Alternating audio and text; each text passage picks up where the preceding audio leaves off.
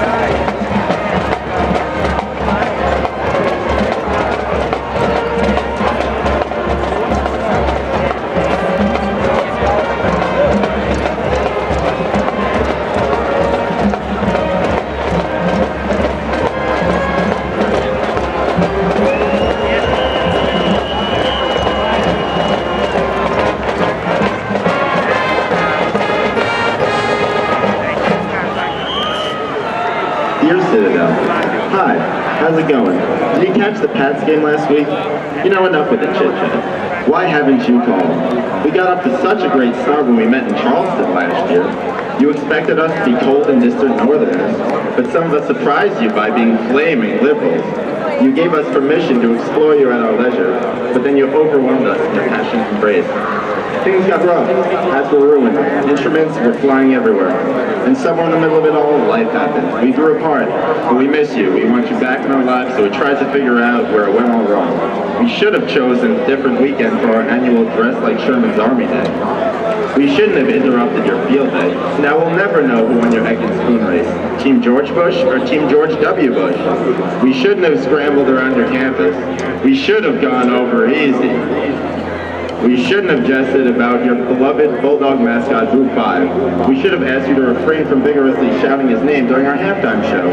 We shouldn't have debauched the likeness of Santa Claus on the field, but we should have gone with a more non-denominational figure, like Captain Frost, the holiday demigod. You know, we probably just shouldn't have come at all, just like your band didn't come today.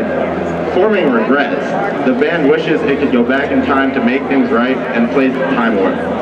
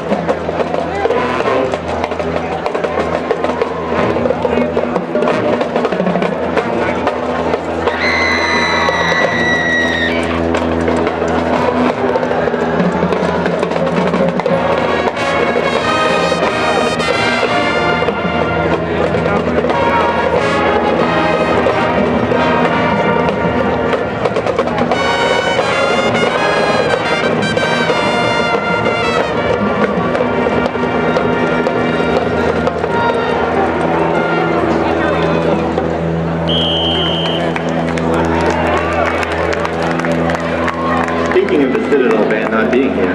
Hey, we have some extra halftime to kill. The band fills the extra time by playing a game of Capture the Flag that is in no way symbolic.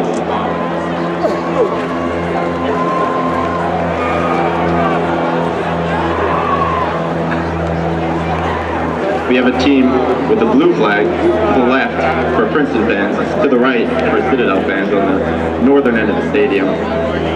Their counterparts in gray are on the opposite side of the 50.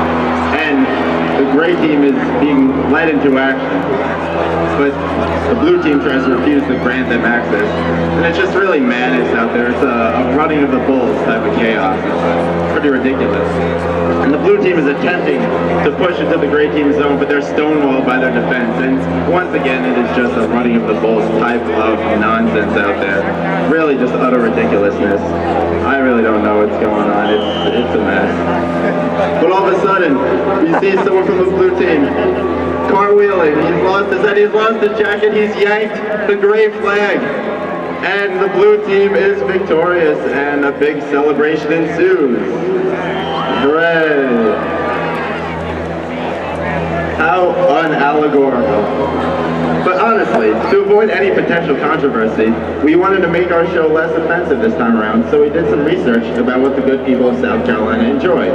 Things like taking Stephen Colbert literally, Prince, planting palmetto trees next to tiny moons, healthcare for illegal immigrants, you lied! Hobbies, the right to choose, Charleston choose, long walks on the beach, long walks on the Appalachian Trail. Isn't that right, South Carolina Governor Mark Sanford? We understand your mistake. Appalachian Trail and affair with Argentinian journalists definitely start with the same letter. Or maybe you were just trying to be hip. After all, South America is totally the new Deep South.